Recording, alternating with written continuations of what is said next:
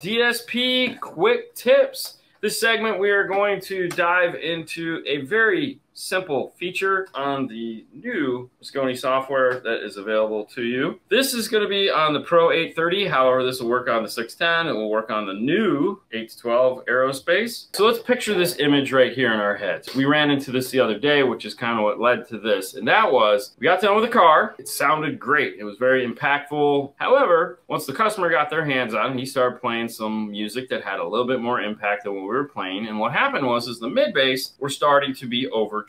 The volume was fine. It wasn't like they were not able to handle the volume. They were, but the bass that was getting passed through them because of the extra bass in the soundtrack at high volumes was causing us some issues. Only on select songs, and it was one of those, yeah, crank it up. Now, there's a couple things we can do to fix this. Like we can go back in and re-cue it, or we could lower the volume. Basically everything that it will change the intensity of the music. And we don't want to lose that volume. However, we also, when we crank it up, don't want them to hate themselves and blow. What to do? There is a solution for that in this software. First thing we need to do is come over to the left-hand side here where it says basic mode and click on it. Now what you're going to see right here in this section where it said gain will quickly change to this cool little gray box. If we click on it, that is going to pull up this tab here. This is our de-equalization section, as well as pre-equalization, pre-time alignment, meaning that if one of the factory speakers has a delay, we can add the delay to the other side so they line back up. But one of the things it'll do is it'll take and add in a dynamic feature. And right here it says dynamic in EQ.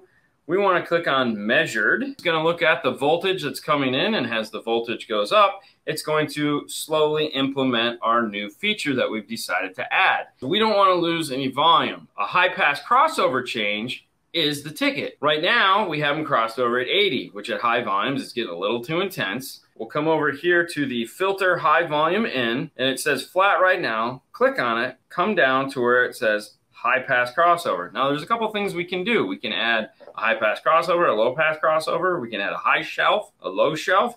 Like we might just want to do a low shelf where we just rail down the intensity. But in this case, a high pass crossover is a much simpler fix. Whatever our crossover is set to, so if we're using a 12 dB Butterworth, leave it at that. If we're using a Linkwitz 24, then we want to change this to match. And then come down to here where it says the frequency. If we have it at 80, we're going to switch this to 120.